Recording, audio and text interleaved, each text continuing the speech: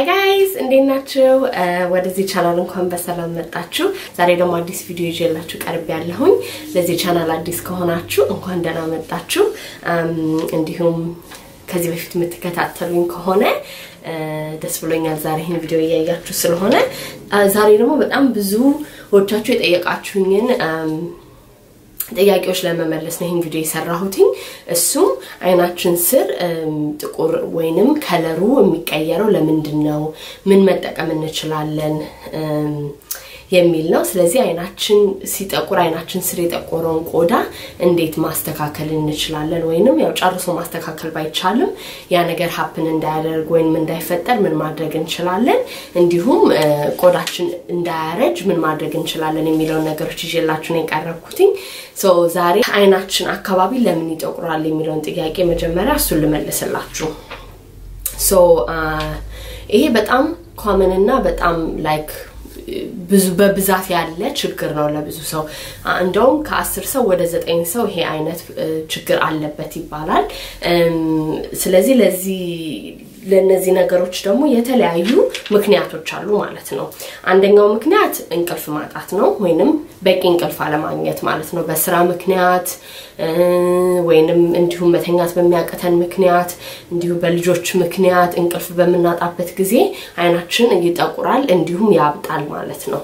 ሁለተኛ ነገር ደግሞ አለርጂ ያለበት ሰው አስም ያለበት ሰው እሱ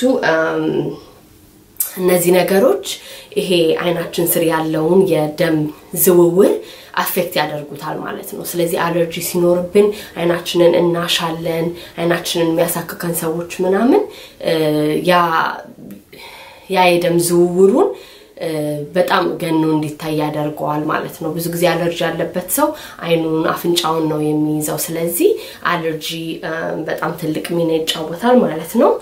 ሶስተኛ ነገር ደግሞ ከዘር የሚተላለፍ ነው። ስለዚህ ቤተሰቦቻችን ካለባቸው በዘር በቃ አንዳንድ ሰው አይኑ ጥቁር አለ እሱ በዘር የሚተላለፍብን ከሆነ ያው ከዘርም እንደ ማንኛውም ነገር ላይክ ከእናት ከአባቶቻችን መልክ ምናምን እንደምንወስደው ሁሉ ማምሩ ነገሮችንም ወይንም እንደዚህ ችግር የሚፈጥሩ ነገሮችንም እንወስዳለን ማለት ነው። ሌላ ደግሞ ሚነራልስ ሰውነታችን ውስጥ የሚያስፈልገን ጤነኛ ሚነራሎች አሉ።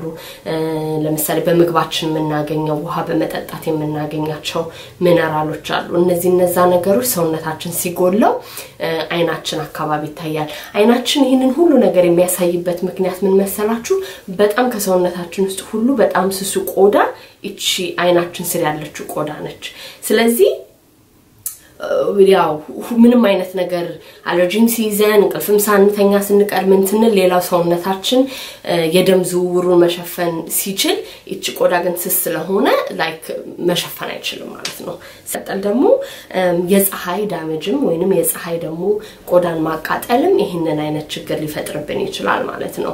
ስለዚህ ቆዳችንን ላይክ ብዙ ጊዜ ፀሐይ ላይ የምንሆን ከሆነ እንዳልኳችሁ ይሄ ቆዳ በጣም ስስ ስለሆነ ፀሐይን መቋቋም አይችልም። ስለዚህ ምን ይሆናል? እየሳሳ ይሄዳል። የደም ዝውውራችን ስለሚታየን ነው አሁን እንደዚህ ጥቁራቱ የሚሆነው ማለት ነው። ከዛ በመቀጠል ደግሞ እድሜ ነው። ያው እድሜያችን እየጨመረ በሄደ ቁጥር ብዙ ነገሮቻችን እየተቀየረ ይሄዳል። ሰውነታችን ይቀየራል፣ ፊታችን ይሸበሸባል፣ ቆዳችን እየሳሳ ይሄዳል። ወይንም ወጣት ሆነን የማይታዩ ነገሮች እንዳለ የእርጅና ምልክቶች ይታዩብናል ማለት ነው። ስለዚህ ከእድሜ ጋር ይያያዛል።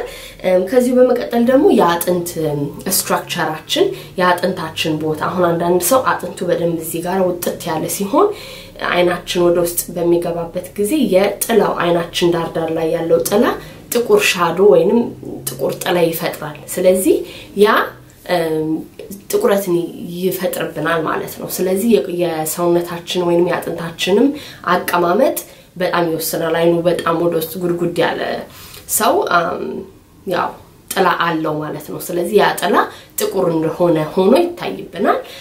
አይናችን እንዲጠቁር ያደርጋል ማለት ነው። ስለዚህ እነዚህ ሁሉ ነገሮች አይናችን እንዲጠቁር ትልቅ ሚና ይጫወታሉ። እድሜ፣ አመጋገብ፣ የኑሮ አይነት የላይፍ ስታይል አለርጂ አስም አግዝማ ያለበት ሰው ሁሉ ይሄንን አይነት ነገር ሊከሰትበት ይችላል ማለት ነው ስለዚህ እነዚህ ነገሮች በምን መከላከል እንችላለን ለሚለው ነገር ያው ጤነኛ ምግብ መብላት አትክልት መብላት ለሰውነታችን ቆንጆ ሆኖ ነገሮችን መመገብ ማለት ነው ውሃ በደንብ መጠጣት ፀሐይ ላይ ደግሞ ስንሆን sunscreen መቀባት አለብን ሁሉ ጊዜ like አይናችንንም ቢሆን like በተለይ irritate የማያደርግ gentle የሆነ sunscreen ፈልገን አይናችንን ስር በደንብ መቀባት አለብን ምክንያቱም አንደኛ በጣም በቃ ሰውነታችንን ወይንም ቆዳችንን የሚጎዳ ነገር ቢኖር የፀሐይ ጨረር ነው የፀሐይ ጨረር ከማስረጀት አልፎ ካንሰር የሚያስይዝ ትልቅ በጣም ጠንካራ ነገር ነው ማለት ነው እና እነዛን ጨረሮች አቮይድ ማድረግ አለብን ቆዳችንን መንከባከብ አለብን ማለት ነው የሚደርቅ ከሆነ በደንብ ሞይስቸራይዝ አድርገን ያንን የሳሳ አካባቢ በደንብ ቅባት መቀባት አለብን የሚገባውን ቅባት እና ብዙ ጊዜ ኮምፕሊትሊ ጨርሶ አይጠፋም ምክንያቱም በጣም ከባድ ነገር ነው ሳይጀምር በፊት ነው ይሄ ነገር እንዳይፈጠርብን ፀሐይም እንዳያበላሽብን ያንን ነገር መንከባከብ ያለብን ከጀመረ በኋላ በጣም ብዙ ጊዜ ይፈጃል ለማስተካከል ግን ያው መሞከር ጥሩ ነው ምግባችን ማስተካከል ውሃ መጠጣት እንቅልፍ መተኛት እና የአይ ክሬሞችን መጠቀም የተለያዩ የአይ ክሬሞች አሉ አይናችን የሚያበጥ ከሆነ ካፌን ያስፈልገዋል ለምሳሌ ቡናና የግሪን ቲ ካፌኖች በጣም ጥሩ ብለድ ሰርኩሌሽን ስለሚያመጡ አይናችን ላይ ያንን ያበጣው አይናችንን ዲፓፍ እንዲያደርግ ወይንም እንዲቀንስ ይረዳል ማለት ነው ለጥቁረት ግን ያው የተለያዩ ቅባቶችን በመጠቀም ትንሽ ማፍዘዝ እንችላለን ማለት ነው ስለዚህ እንቅልፍ ተኙ እንቅልፋችሁን ያው ምን ማድረግ አይቻልም እንግዲህ እንቅልፍ አንደኛ በጣም ኢምፖርታንት ነገር ነው ለሰውነታችን እንደሰው ማታ በ7 ሰዓት እስከ 8 ሰዓት መተኛት አለብን ሶ በተቻላችሁ መጠን እንቅልፍ መተኛት ሞክሩ አለርጂ ካለባችሁ ወይንም አስም ካለባችሁ እንደዚሁ እሱንም በመድኃኒትም ሆነ ማስተካከል ባለባችሁ ነገር አስተካክሉ እሱን ትሪት ማድረግ ያስፈልጋል መጀመሪያ አይናችሁን ትሪት ከማድረጋችሁ በፊት hereditary ከሆነ ያው በጣም worse እንዳይሆን ወይንም እንዳይበስበት ያው ሰንስክሪናችሁን መቀባት እንዲሁም ምግባችሁን ማስተካከል ምናምን ነው አንዳንድ ጊዜ ከዘር የሚመጡ ነገሮችን መቀየር አንችልም ማለት ነው ለካፍንጫችንን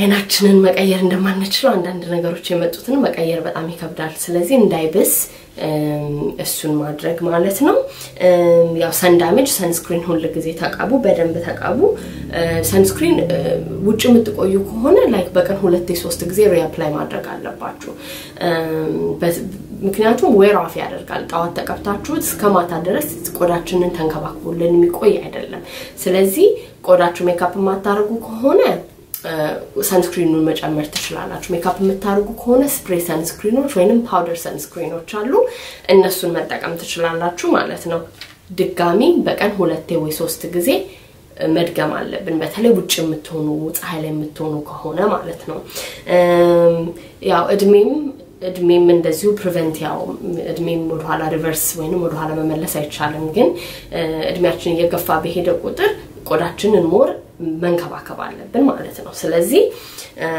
ያው እድሜ ምንም ነገር መለወጥ አንችልም ያጥንት ስትራክቸርም ካለ ምንም ነገር መለወጥ አንችልም ስለዚህ ዛሬ ገበያ ላይ ያለው የተወሰኑ አይ ክሬሞችን ሼር ላድርግላችሁና በሚቀጥለው ቪዲዮ ደግሞ እኔ ራሴ እምሰራቸው አይ ክሬሞች አሁን የሚያደበዝዙ የአይን ክሬሞችን ደግሞ እንዴት እንደምትሰሩ አሳያችኋለሁ ዛሬ ግን ሱቅ ውስጥ የሚገኙ ነገሮች ነው ማሳያችሁ አንደኛው በጣም ወደው የአይ ማስክ የAVEDA ቱለሳራ የዌዲንግ አይ ማስክ ነው ይሄ እርድ አለበት እና በጣም ይረዳል ቆዳችንን በማለስለስ በጣም ቆንጆ ሞይስቸር ይሰጣል ለቆዳችን ማለት ነው ስለዚህ አይናችን እንዳይሸበሸብ እንዳያብጥ ይረዳል ስለዚህ ይሄ ቆንጆ ለአይናችን ተብሎ የተሰራ አይ ክሬም ነው እንዳልኳችሁ አይናችን ቆዳ ስለሆነ ለራሱ የሆነ የሚያስፈልግ አይ ክሬም ያስፈልገዋል ሁለተኛ ነገር ደግሞ ይሄኛው የኦሪጂንስ ጂንሲንግ ብራይትኒንግ አይ ክሬም ነው ይሄ የጠቆረውን ትንሽ ለማደብዘዝ ይረዳናል ማለት ነው እንደዚህ መታየት ከሆነ ትንሽዬ ሽመር ወይንም ትንሽዬ ብልጭልጭ ነገር አለው እና በመንቀባው ጊዜ ትንሽ ላይክ የጠቆረ አይናችንን ትንሽዬ ብራይት ወይንም ፈካ እንዲል ያደርገዋል ትንሽዬ ብልጭልጭ ነገር አለው ብዙም ላይክ ብርቅርቅ ያለም ባይሆን ትንሽዬ ብልጭልጭ አለው ያ ነገር ደግሞ ይረዳል ማለት ነው ሶስተኛውና በጣም ወደው ደግሞ አይ ክሬም ይሄ አብሶሉት አይ ፕሪሚየም የላንኮም አይ ክሬም ነው ይሄም በጣም ቆንጆ አይ ክሬም ነው ወይንም የአይን ክሬም ነው የሚረዳው ደግሞ ሞይስቸራይዝ ለማድረግ መስመር እንዳይወጣብን እንዲሁም ጥቁረቱ ደግሞ እየባሰ እንዳይሄድ ቆዳችን እንዳይሳሳ ይረዳናል ማለት ነው ሌላኛው ደግሞ እና ይሄ ደግሞ በጣም ድራግ ስቶር ውስጥ የሚገኝና በጣም አፎርደብል የሆነ አይ ክሬም is CERAVE ነው ይሄ የስኪን ሪኒዋል ክሬም ሲረም ነው የአይ ክሬሙን ፖስት አደረግላችኋለሁ retinol ያለው ማለት ነው መጀመሪያ እጃችሁ ላይ ሞክራችሁ ኢንግሪዲየንቱ አለርጂክ እንዳልሆናችሁ አይታችሁ ነው ያንን ነገር መጠቀም ያለባችሁ ማለት ነው ስለዚህ retinol ያላቸው አይ ክሬሞች ወይንም የአይን ክሬሞች retinol የሚባል ኢንግሪዲየንት ያላቸው የአይን ክሬሞችን በጣም ቆዳችን ይሄ ጥቁረቱን እንዲቀንስ ይረዳናል ማለት ቆዳችሁ እንዳይደርቅ ኦይሎች መጠቀም ትችላላችሁ የአልመንድ ኦይል የአቮካዶ ኦይል ወይንም የኮኮናት ኦይልም አይናችሁ ስር ብትቀቡት በጣም ቆዳችሁን ያለሰልሳል ይረዳል ሞይስቸሩን ይረዳዋል ብዙ ጊዜ ሰውነታችንም ሆነ እግራችንም ሆነ መናችንም የሚሰነጠቀው ሲደርቅ ነው ስለዚህ እንዲሁም አይናችን አካባቢ የሚሸበሸበው በድርቀት ምክንያት ስለሆነ ያንን አካባቢ በደንብ ሞይስቸራይዝ አድርጎ መንከባከብ ያስፈልጋል ማለት ነው ፀሐይ ላይ የምትሆኑ ከሆነ መነጽር አድርጉ ከሰንስክሪናችሁ በላይ ከዛ በመቀጠል ደግሞ ROSEHIP ኦይል የሚባል አለ ይሄ በጣም ብዙ ቦታ የሚገኝ ኦይል ነው ወይንም ዘይት ነው ይሄ ለቆዳችን በጣም አስፈላጊ ዘይት ነው ስለዚህ ይሄንን ዘይት በፒውር ወይንም ኦርጋኒክ ፎርም ካገኛችሁ በጣም ያልተቀየጠ ሲንተቲክ ያልገባበት ምናምኑን ፈልጋችሁ ሊንክ ቆንጆ ናቸው መላቸው ሊንክ አድርገላችኋለሁ ሶ እሱን አድርጋችሁ አይናችሁን እሱን መቀባት ትችላላችሁ እነዚህን አይ ክሬሞች ማግኘት ካልቻላችሁ ማለት ነው ሁሉንም ሊንክ አድርገላችኋለሁ እንግዲህ ካላችሁበት ቦታ ሊንኩ ላይ እየሞከራችሁ ያው ሺፕ እንደሚያደርጉና እንደማያደርጉ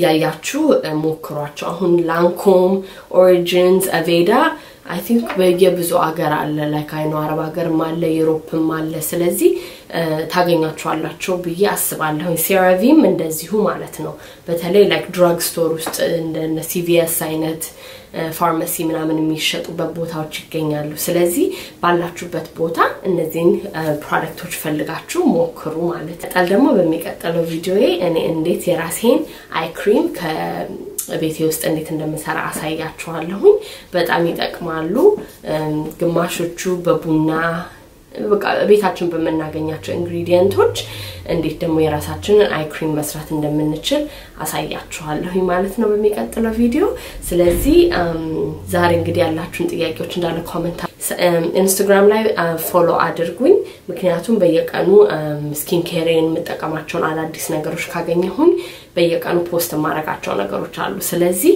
እነሱን እንዳያመልጣችሁና ማግማየት ከፈለጋችሁ ኢንስታግራም ላይ በየቀኑ ማረጋው ነገር ማየት ትችላላችሁ ኢንስታግራም ፎሎ አድርጉኝ ሰብስክራይብ ካላደረጋችሁ ሰብስክራይብ አድርጉ ላይክ አድርጉ ይሄን ቪዲዮ ሼር አድርጉ ብዙ ሰው ይረዳል ብላችሁ የምታስቡ ከሆነ ወይንም እንደዚህ ተቸገረ ሰው የምታውቁ ከሆነ ላኩላቸው እነሱም እንዲያውቁ ምን አይናቸውን እንደሚያጠቁረው በሚቀጥለው ቪዲዮ እስክንገናኝ ድረስ ቻው ያገናኘን